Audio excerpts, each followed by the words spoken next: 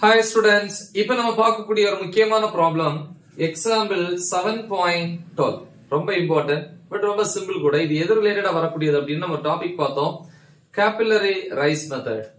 See, water rises in a capillary tube to a height of 2.0 centimeter. How much will the water rise through another capillary tube whose radius is 1/3 of the first tube? First வந்து ஒரு capillary tube லிக்விட்ல introduce பண்றோம். அப்ப அந்த capillary டியூபுக்குள்ள வந்து பாத்தீங்கன்னா water எவ்வளவு height rice ஆகுது? 2.0 centimetre. நமக்கு தெரியும் கேபிலரி டியூப்ங்கிறது வந்து ரொம்ப நேரோவா இருக்கக்கூடிய டியூப் இல்லையா? சோ இதோட சர்ஃபேஸ் இன்னொரு சர்ஃபேஸ் இதே மாதிரி தான் இருக்கும். பட் ரெண்டு சர்ஃபேஸ்களோட கேப் வந்து எப்படி இருக்கும்? சேமா இருக்கும்.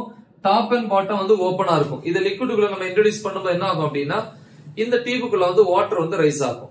கரெக்டா? எஸ். சோ இத பேஸ் பண்ணி தான் அதே மாதிரி இன்னொரு டியூப் இன்ட்ரோடியூஸ் பண்றாங்க.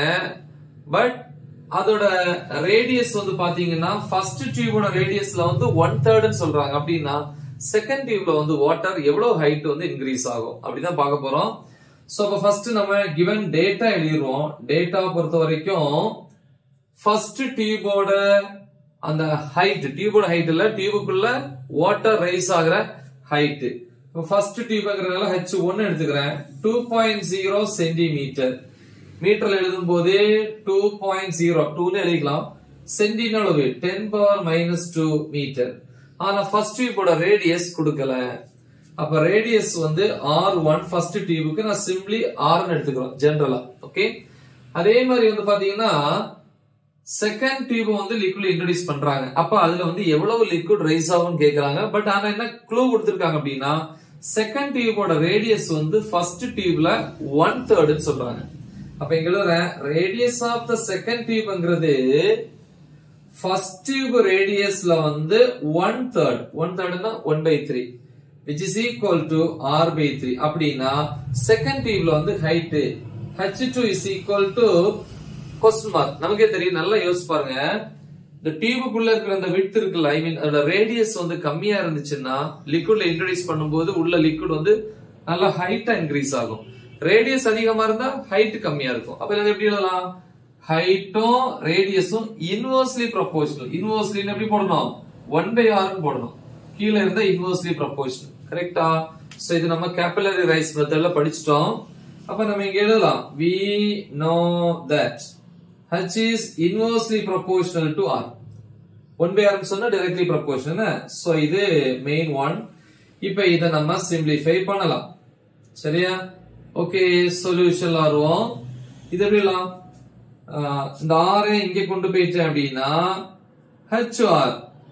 இப்ப இத பொதுவா எப்படி எழுதுவாங்க எப்படின்னா ப்ரொபோர்ஷனாலிட்டியை ஈக்குவல்ட்டா மாத்தும் போது கண்டிப்பா ஒரு கான்ஸ்டன்ட் வரும். into 1/r.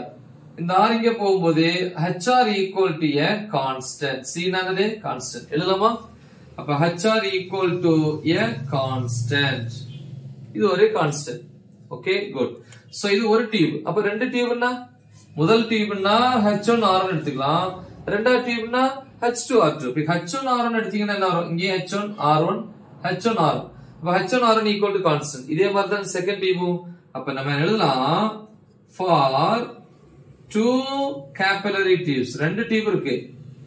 capillary tubes ரெண்டுமா இருந்தாலும் H1 R1 இருந்தாலும் H2 R2 இருந்தாலும் equal to a constant. அப்ப ரெண்டுமே ஈக்குவல் அர்த்தம். அப்ப this is equal to this one எழுதிக்கலாம்ல. எதுவா இருந்தாலும் equal to constant னா நான் என்ன பண்ண போறேன்? therefore H1 R1 is equal to H2 R2. எழுதலாமா?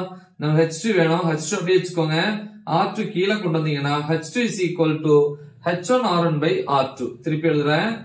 H2 is equal to H1 R1 by R2. Second டியூபோட height. இப்ப நம்ம சால்வ் பண்ணுவோம். H2 is equal to H1 இதா இருக்கு 2 into 10⁻⁻2 into ரேடியஸ் R1 கொடுக்கல, நம்ம ஜெனரலா R போட்டிருக்கிறோம், டிவைடட் பை R2. R2 என்னது? ஃபர்ஸ்ட் டியூப் ரேடியஸ்ல வந்து 1/3 அப்படின்னா R/3. சோ இப்ப இந்த R என்ன ஆயிருச்சு? கேன்சல் ஆயிருச்சு. சோ இப்ப நெக்ஸ்ட் ஸ்டெப் பாப்போம். இந்த 3 இப்ப வந்து மேல வந்துரும். சோ இப்ப H2 is equal to மேல என்ன இருக்கு 2 into 10 power minus 2 இங்க 1/3 இருக்கு, மேல வரும்போது 3/1 I mean 3 ன்னு எழுதிக்கலாம். H2 is equal to 3 into 2 எவ்வளவு 6 into 10 power minus 2 meter. So அப்ப வந்து ஃபர்ஸ்ட் டியூப்ல வந்து பாத்தீங்கன்னா லிக்விட் ஹைட் 2 cm, ஆனா செகண்ட் டியூப்ல வந்து liquid height 6 into 10 power minus 2 meter. இவ்வளவுதான். ரொம்ப முக்கியமான ஒரு ப்ராப்ளம், ரொம்ப சிம்பிளா கூட. நல்ல தெளிவா பிராக்டிஸ் பண்ணுங்க. மறக்காம இதை உங்க ஃப்ரெண்ட்ஸுக்கு ஷேர் பண்ணுங்க. All the best. தேங்க்யூ.